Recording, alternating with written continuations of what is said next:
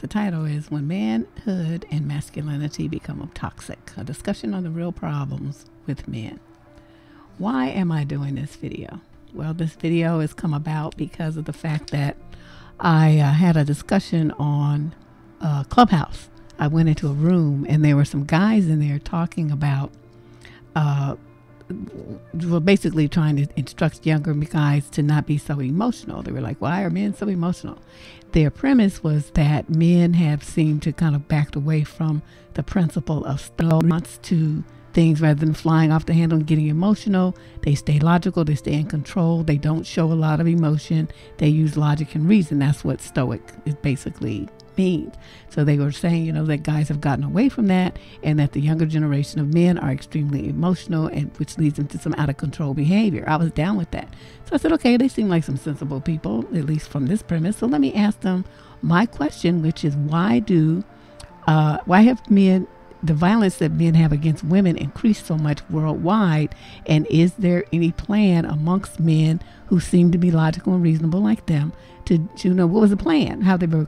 Instead of talking about that, they went off on this tangent talking about toxic masculinity and how there's no such thing and all this old stuff here. So I was like, the question that I asked was completely skipped over and side railed in favor of talking about something that was irrelevant, because if people are behaving in the ways that I set out, violent towards women and children and girls, and even to the point of attacking strangers that reject them on the street, then obviously there is a certain element of toxicity to these men's behavior. Therefore, logically speaking, 1 and 1 is 2. There obviously is something called toxic masculinity, because the masculine part of them that feels like they should be in charge and controlling things and dominant was flipped onto the opposite side, where they're going to be in control, not accept rejection gracefully and reasonably, and demand that they get what they want out of women. Otherwise, they're going to use force and rage and threats and violence. Okay, so to me, that constitutes toxicity. I have a definition of it. You can look at it right here on the screen. It does exist, but these guys seem to be more focused on the fact that they didn't like to hear the term than they were on the reality of it and what we as a community, what we as a people are going to do to turn things around. What is masculinity, and how do young boys learn those traits? It starts at home. A lot of the things that later morph into toxic masculinity are behaviors that are kind of forced on young boys, like things like, be a big boy, don't be crying like a girl. Don't hold your hand like that, because that's the feminine like girls do. So as you see, the core of masculinity seems to be the opposite of what they tell girls to do, to be, dainty and soft and emotional and caring and warm and empathetic and all those kind of things. On the opposite side of that are traits like, being hard, cold, not showing your feelings, stoicism, working through the pain, shaking it off, not crying, even if you're like, your arm is broken, this kind of stuff. Those things are considered to be manly traits.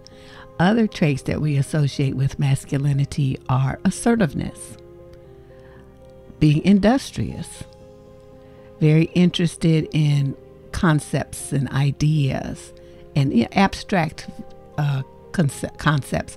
Those are like things that are considered factual, tangible, over things that are intangible, like feelings. Another masculine trait is strength, both physical, mental, and emotional.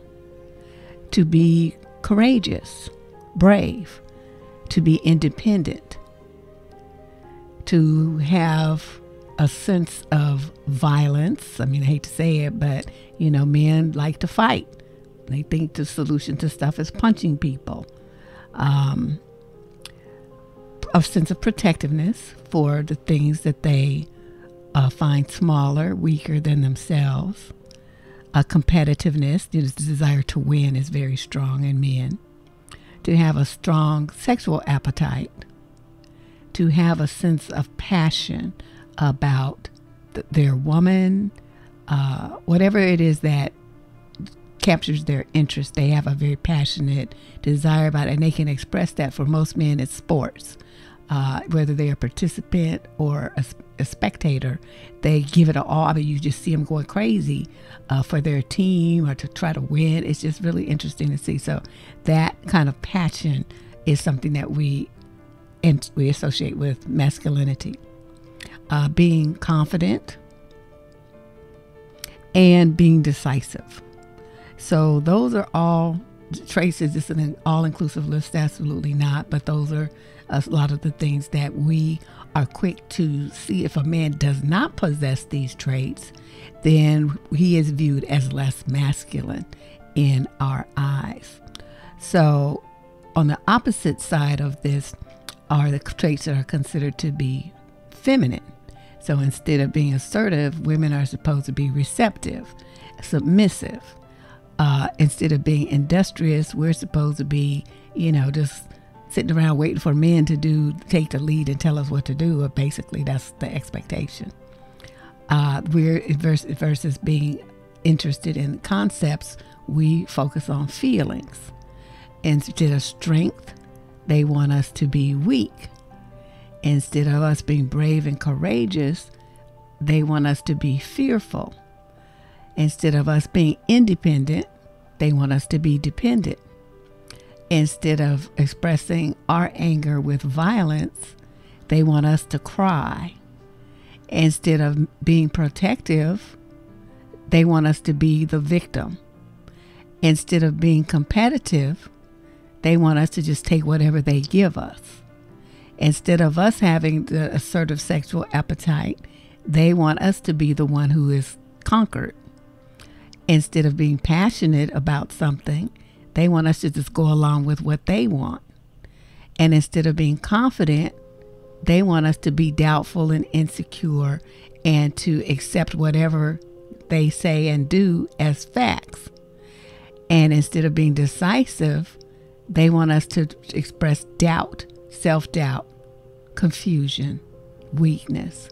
So you see how these things can play out, and the expectation of femininity is garbage. And these guys are saying, the expectation of men to be these things is garbage as well. So it becomes kind of interesting because, men can have feelings and women can be strong. Women can be brave. Think about Joan of Arc. And other women who led charges and decided to make a change in society. They were very brave to go against the status quo. So, there are certain things that we will continue, though, to associate with manhood, because that creates a tension that is exciting for women. And if a woman is not excited to be with a man physically, then that would mean the human race is going to cease to exist. So these traits of masculinity can't really go completely away, but they do need to be monitored, because if they are let go too strong on their own, what we flip over to is something called toxic masculinity, and I'll explain that. Just in case somebody doesn't understand, I want to make sure that I say this. Masculinity in itself is not toxic, but just like too much ice cream can be harmful to you, it's wonderful by itself. But if you have too much of it, it becomes a bad thing. And that's the same issue that we will have with masculinity, in it that it becomes toxic and harmful to people that are interacting with men that possess these traits and exhibit these kind of attitudes. Now, if you just define the word toxic itself, it means being poisonous, especially capable of causing serious injury or even death. And if we look at that and the kinds of behaviors that many men have, not only are they being injurious to themselves, they're also being that way towards women and children and society as a whole. That is toxic masculinity. When a man is trying to talk to a woman, right? And she says, oh, no, thank you. Oh, she's not interested. And he starts to curse her out because in that moment, his masculine desire for domination and control becomes toxic to her because he didn't get what he wants. So he flips over to aggression and a wild display of anger. And with his strength, he can really hurt or even kill that woman just because she said no. That is as toxic as you can get, and it's something that we're seeing en masse throughout society here in the United States, as well as other places in the world, and especially on the internet. These men are so angry and so toxic that they form groups to complain about women rejecting them and big up themselves, and then some of them go out into society with weapons and do harm to large numbers of people, especially women, because they're mad. And one of the traits of masculinity is control and stoicism, control of your emotions. I'm not saying that that's 100% the way that we should be training our boys, but if you look at society now, the men they're damn more emotional than women are. It's just ridiculous to see how them crying and whining is so unattractive. So let's talk about some of the behaviors that are included under the umbrella of toxic masculinity. So mental and physical toughness, okay? That is a good thing. I mean, you don't break down and cry at every little disappointment. But on the other hand, this kind of mentality is what makes men die early because they feel like, oh, I should be able to handle it. If I go to a shrink, that means there's something wrong with me. I shouldn't need any help. My arm is dangling at the shoulder. I'm going to still play football anyway because I can't disappoint my teammates. This kind of thinking that you should be a soldier through no matter what the situation. That's harmful primarily to themselves. So we have a lot of men with undiagnosed mental illness. If they would just take a minute and go and seek some therapy, they would be better people and happier people. Okay. Another theme of toxic masculinity is aggression. And like I said, aggression used to defend country, family, self, loved ones, community. That's what manliness is formed of. We're not going to let you take what is ours. We're not going to let you hurt what is ours. But on the flip side of that is what the situation I just described, where their anger is out of control and misdirected and is being used to hurt women, children, and societies, as well as smaller, weaker men. The stoicism, not displaying emotion, there's a benefit to that. You can't always be emoting all over the place. And even as a woman, you can't do that. You have to maintain some level of emotional control and think sometimes, not feel so much. Use your logic and reason, especially if you're a parent. You have to make sure that your children understand things. You can't be flying off the handle, yelling and screaming or hitting them.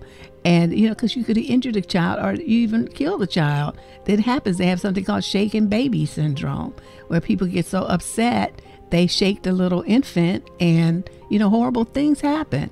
So sometimes being stoic and, just holding all that in is what you need to do. But on the other hand, if you are constantly holding in your feelings and you're not expressing them to your partner, to people on your job, to people who are trying to take advantage of you, you have to express things and talk it out.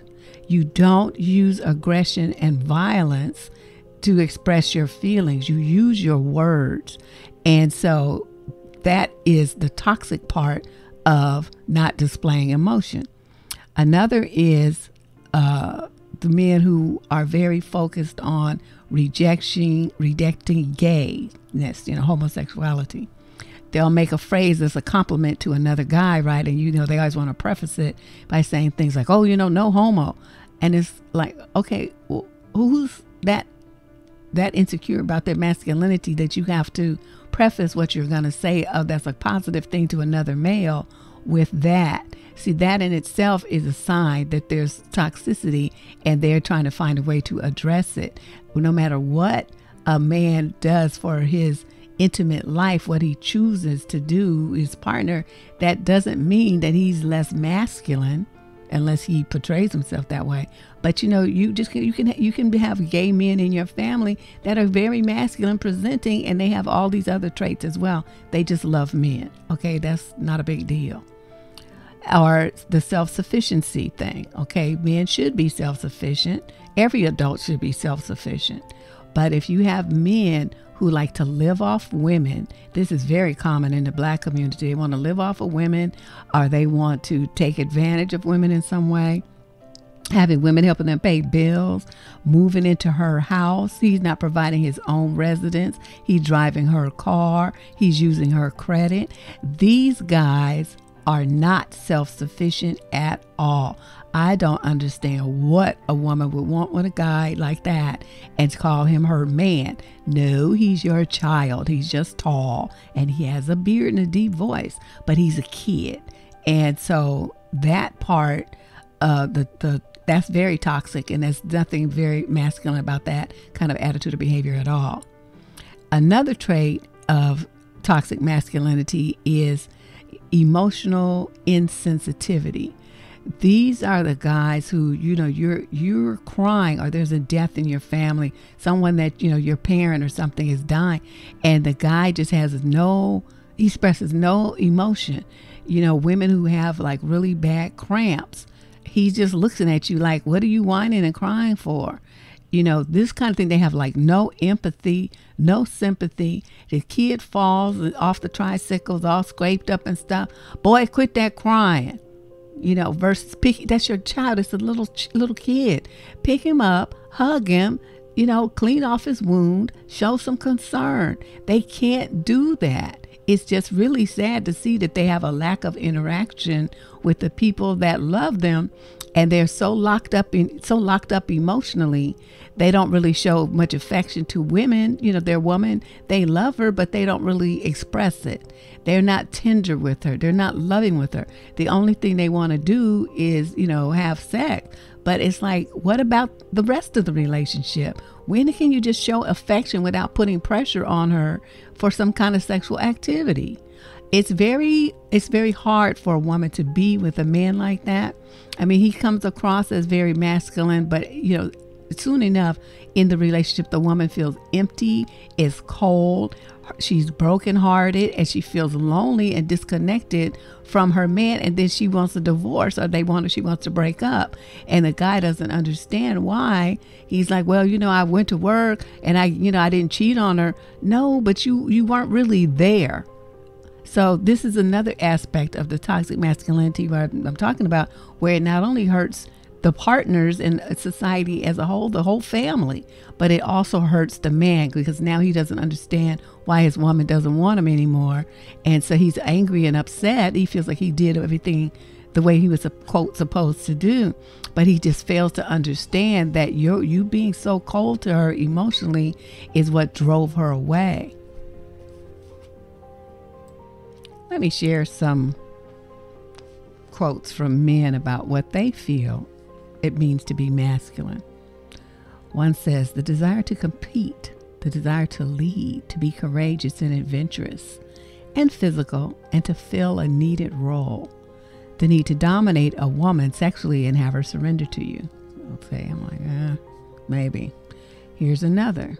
To me, masculinity is, in no particular order, the desire and will to improve yourself and those around you. Strength can be physical, mental, emotional, you name it. Just be strong in some way, true to you. Assertive and confident, not aggressive. That's different. Thoughtful, courageous, and chivalrous.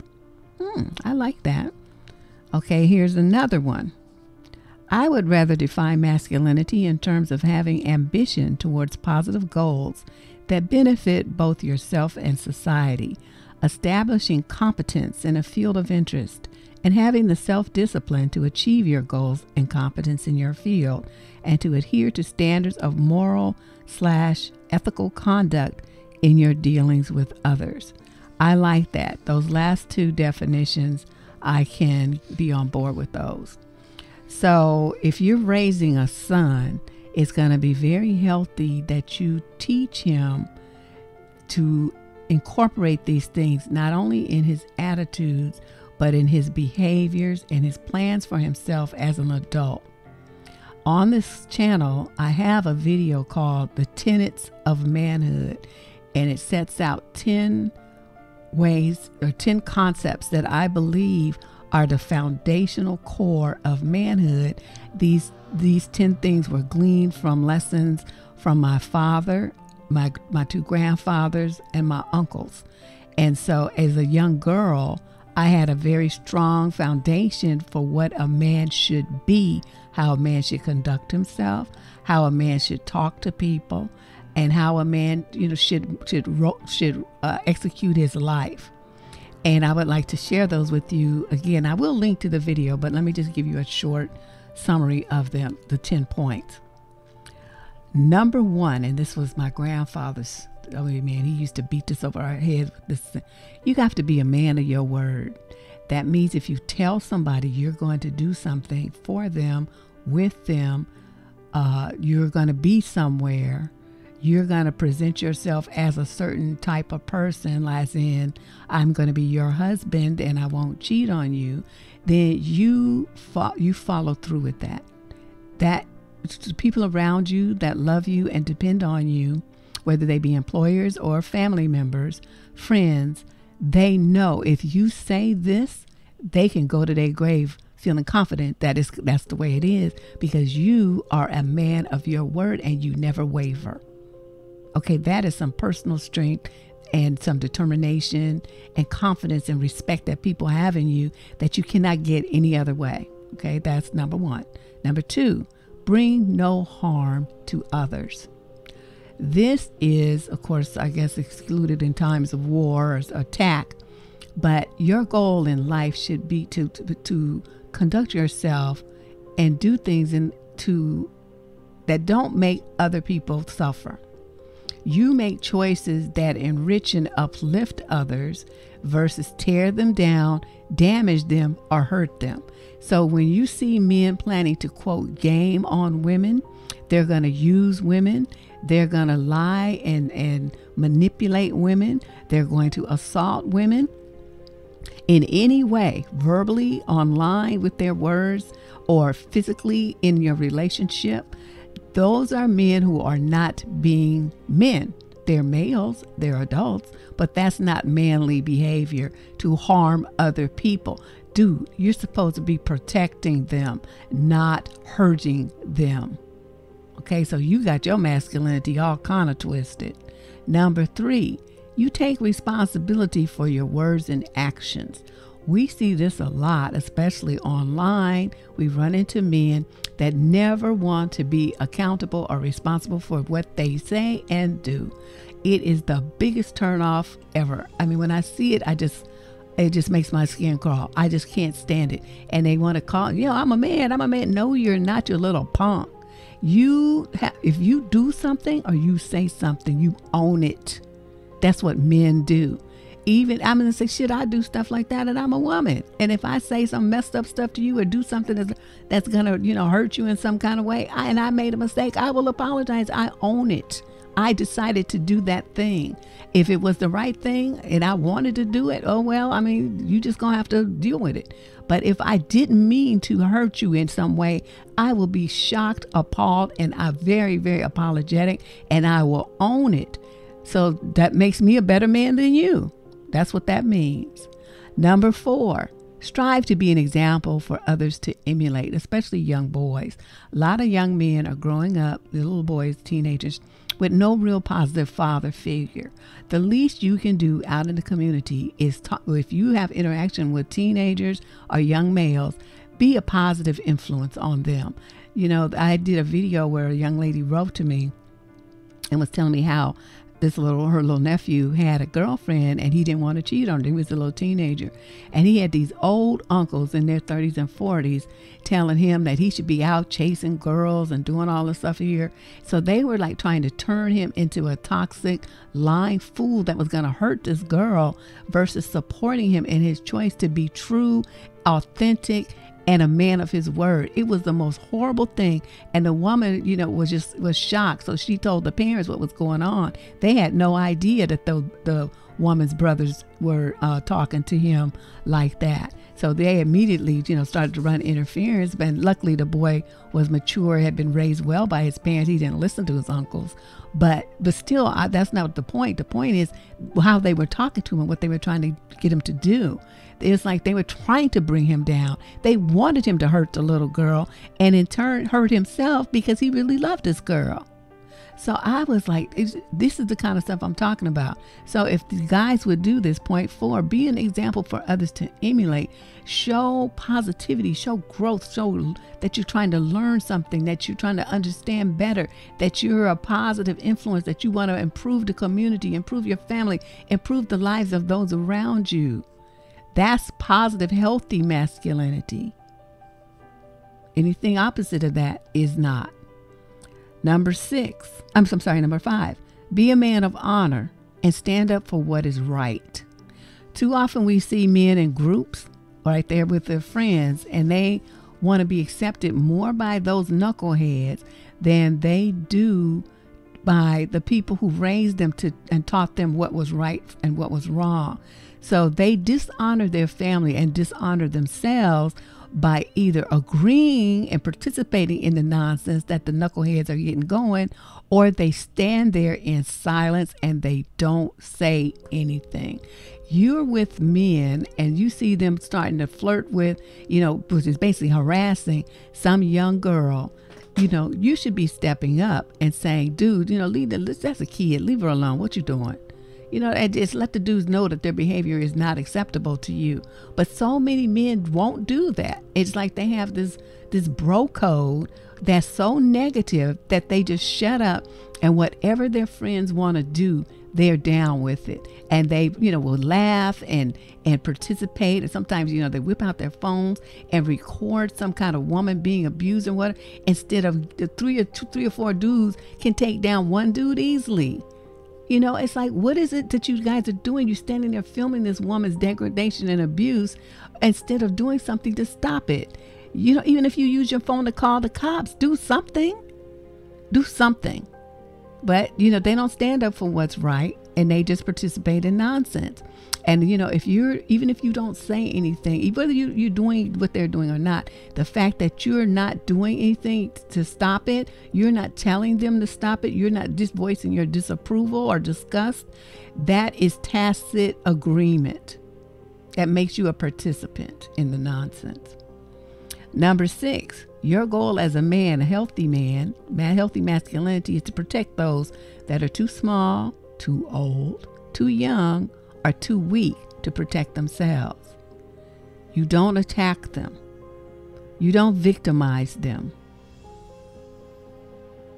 You don't rob them of their innocence. But yet, this is what we see a lot of. Number 7, make your presence felt. What does that mean? Okay, you're a man, you got a family. Your kids need your positive influence. Your woman needs your energy. When you walk in the door, you worked all day and you probably are tired, but you know what? You need to spend some time with your kids. You need to play with them, read them a story, give them a bath. Do something that you spend some time with them, talking to them, interacting with them, and letting them know that you care. You come in and pick up the remotes and start playing video games and zone out, leaving your kids running around, trying to get your attention, and then you're mad and you yell at them to be quiet. You know what? Put the remote down. You can do that after they go to bed. Spend some time with your children. Make your presence felt.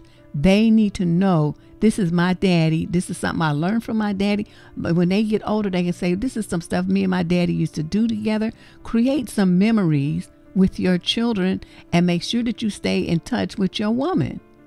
Okay, you cannot zone out like that. Number 8, be courageous. this reflects back onto, the standing up for what's right, being courageous. Being courageous is like, you have to take a stance where you ain't down with the BS. And it's going to require you sometimes to go out on a limb. You're going to be different from your friends. You might be bucking some kind of behavior that's been approved of in your family. But you are brave enough to go after what you want and to make a stand about what is right and make a change if a change is necessary. You don't have to go along with everything just because that's the way that it's always been, when you can see that that's hurting people, or it's not going to be good for you. It's not going to be good for your family. It's taking you in a direction that you really don't want to go. Just because that's that tradition doesn't mean that you have to adhere to it. You can modify it a little bit, or you can throw the whole thing away. Okay, but be courageous to live a life and be authentic. Number 9, make sound decisions. Does this mean that you have to decide everything by yourself? No. A smart man will seek out the wisdom and counsel of someone who knows more about it than he does. If it's going to be a decision he's going to make that's going to impact his wife and children, he's going to get their vote, their conversation too, their feelings about it. Well, what would you think if we moved here, did that, change your school? Listen to the people around you so that when you do make a decision, it is based with full knowledge and all the information that you need to make a decision that makes sense.